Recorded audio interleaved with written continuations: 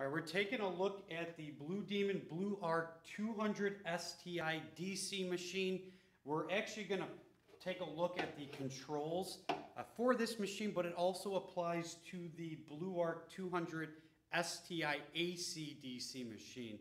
So this is just the DC version, but it'll apply to the other machine. What I have here is a foot pedal with an amp control or rheostat on there, which is going to go from 1 to 10. And then we can adjust our amperage. We have a 20-foot lead here, so if we're not close to the machine, this is really convenient because we can just adjust right there at the foot.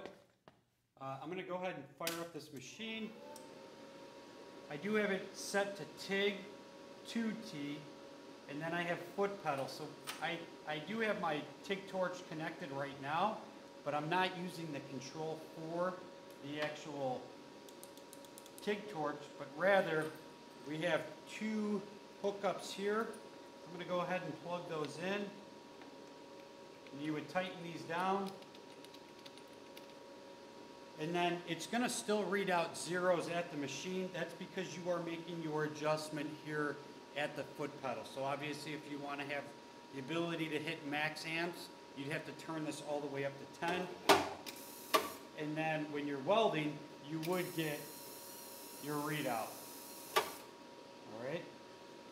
Or I can unplug my connector. So you can see here I am actually able to turn on and off through the torch itself.